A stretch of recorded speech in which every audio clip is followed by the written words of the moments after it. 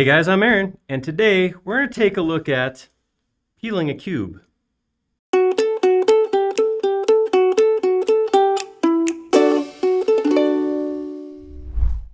I know, this is probably not geometry that you've been like, oh, how do I model this? But the fact of the matter is we like to do these examples of modeling odd geometry, not necessarily because you need this specific set of geometry in your model somewhere. I mean, maybe you model a lot of Post-its and you've always needed to put this into your model.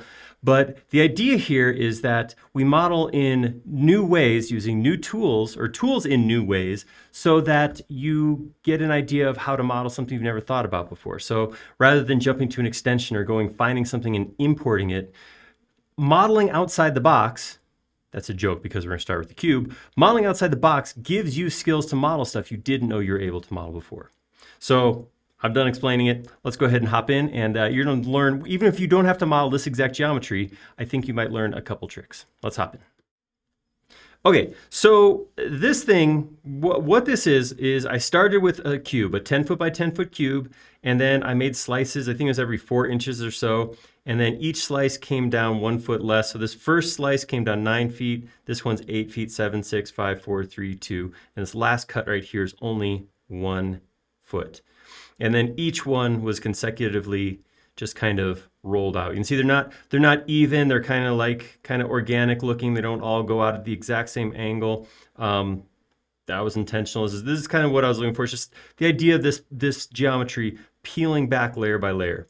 So let's take a look at how I did it real quick. We're gonna start with a rectangle. I'm gonna do the same dimensions here. I'm gonna say 10 foot by 10 foot. And then I'm gonna use push-pull to pull it up another 10 foot. This is the cube I started with. Now, what I'm going to do is I'm going to go into this cube and take the cuts all the way out of it. So I'm going to come here. I'm going to go a little bigger than I did last time. I'm going to go 6 inches. And then at 6 inches, I'm going to drop down 9 foot and then cut over. I'm just going to do 2 slices on this because the process is the same for each of these. So once I do it twice, you guys should understand how to do it and be good to do it on your own. Another line, 6 foot. This one's going to come down 8 foot and over. And now I'm just going to take that geometry and erase it. Awesome. Now, one of the things I'm going to do right now is I'm actually going to triple click and make this a group. Now, in the end, this is all one solid piece. So all of this is a single connected piece of geometry. I'm going to do this because as I start creating my geometry, I don't necessarily want to immediately weld with what's already back here. So I'm going to start by keeping this in a group, and I'm going to put some curves on here. The first one is just going to come right off this line right here. So I'm going to say A to bring up my 2-point arc. Pull this straight across like this. Oops. Pull it straight across, and just kind of an arbitrary length. I'm just pulling it out somewhere, and then I'm going to draw a curve. I don't want a full half circle on this. I want something a little bit lower, so I'm going to do something like that. Yes, arbitrariness is happening. I'm just kind of sculpting in 3D right now. Now, one of the important things I want is I want this to look like it goes right here. So if you look here, you can kind of imagine that length is about right where if it's straightened up, it would go to the top of the cube because it is. So I'm gonna do the same thing here. If I select an arc and look at entity info, it tells me this is 7 foot 10 and a 1/16 of an inch. Now this, despite being able to highlight this value, you can't actually edit it. This is just a display value. What I can do is I can select this arc and use scale. And if I use the uniform scale handle and drag it, it will keep the arc I have, but make it bigger and give me a larger overall length. So what I want to do is I want to just kind of nudge this up till it gets right about 9 foot. So I'm going to go just a touch under 9. Now I could play with this. I could go in and use my scale to type in 0.9, 1, 2, 3, 4, whatever, and try to get it as, super close. For me, getting it within an inch is okay, because this is not, I'm not going to fabricate this or anything, but I do want it to look like it's the right length. And that's the way I could go about doing it. Like I said, you could probably, nudge this scale at 1,000th or 10,000th of a percent or whatever to just kind of get it to the right spot. The other thing you can do is there's probably geometry. I'm sure geometry factors in here somewhere where the length and the radius, the bulge, you could figure out exactly how to scale it at a specific dimension. For me, close enough is good enough on this one. I'm going to take that then and use rotate to kind of rotate it up. The reason I'm doing this afterwards is, I'll see if I hit scale now, I don't have that same even, I'm not scaling straight out like I was before. I don't know that it makes a big difference, but for me, it was easier to scale it first, get to right length, and then put it in the direction I wanted to see it. All right, that looks good. So I have it so it's just peeling back right here at the beginning. Now I got to give this some length. So I'm going to grab this and I'm going to grab the line. I'm going to use offset. I'm going to offset from the end to here. Now, I want to show you what happens. I'm going to zoom in here tight. Look what happens here when I do that. So this is in line, but you can see it's not quite touching. So this happens a lot when you offset single lines. If you offset a line that's on a face, you're much less likely to get this because the edge will stay connected. In this case, I don't actually have it running out, so along the arc as it projects out, it kind of projects out a little bit above that point. So here's what I'm going to do. I'm going to undo that. There's a couple things I could do. I could create a solid face here and then offset it and then erase the geometry afterwards. I'm okay with going with a simpler solution. So I'm going to draw a line over here because this line's in the group, and I'm going to draw a line straight up.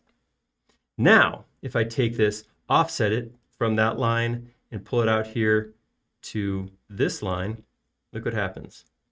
All right, so it still didn't come across, but because I had this vertical line here, I can delete these two pieces, and I have a line that goes from the corner all the way up.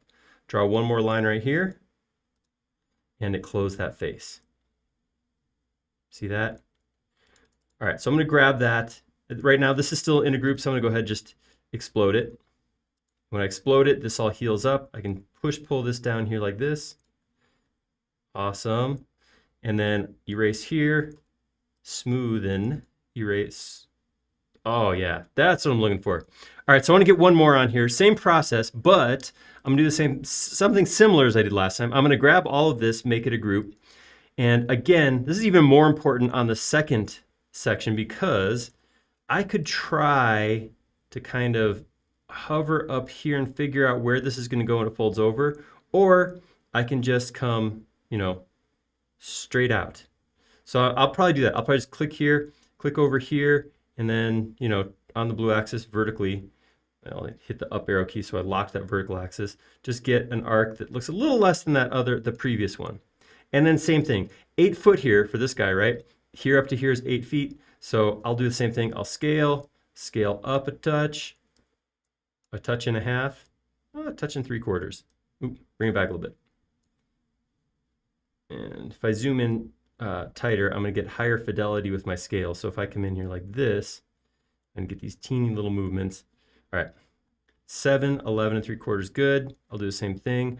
I'll rotate that up. So again, so it looks like it's just peeling away from the block like that. Awesome.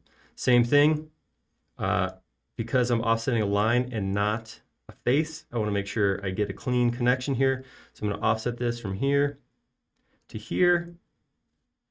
Delete, whoops, sorry about that. Delete my extra geometry here and here. And that should come down right to the corner. Oop, I got a little bit extra. Get rid of that. All right, looks good. Connect these two together. Nice. I can explode this. Take this all the way across. Erase. Smooth. And we got a couple pieces going. New cube getting peeled. But there you go. Quick, easy, native tools only, and a pretty cool view or look of things in the end.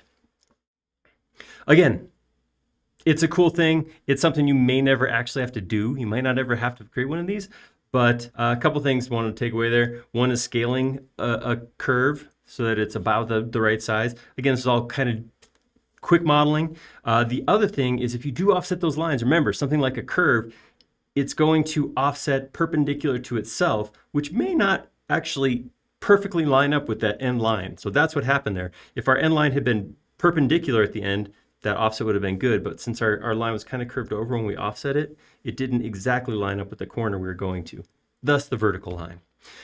Let me know what you think of this. Do you like these kind of models where we just kind of go in and model stuff and give you tips along the way? Would you prefer some other specific workflows? We're all open to ideas here. If you like this video, go click like down below. And if you haven't already, please do subscribe. We create several videos each and every week around here, and you'll be notified of all of them if you subscribe. Most importantly though, please do leave us a comment. Like I said, we like making these videos. We like them even more when they're showing something you want to see. Thank you.